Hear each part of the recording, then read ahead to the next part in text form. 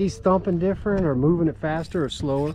He also has a jig head and you don't. It might be the way he's thumping the bottom harder. Stephen was wondering why Cheyenne kept just hammering the fish one after another and he wasn't having any luck. The reason is probably a small reason, but a very dramatic reason. The obvious answer is what they were throwing. Stephen was throwing a belly-weighted weedless hook and Cheyenne was throwing a heavy jig head. The belly-weighted weedless hook is great for heavy grass and a lot of applications, but it swims horizontal. It doesn't do one thing a jig head will do.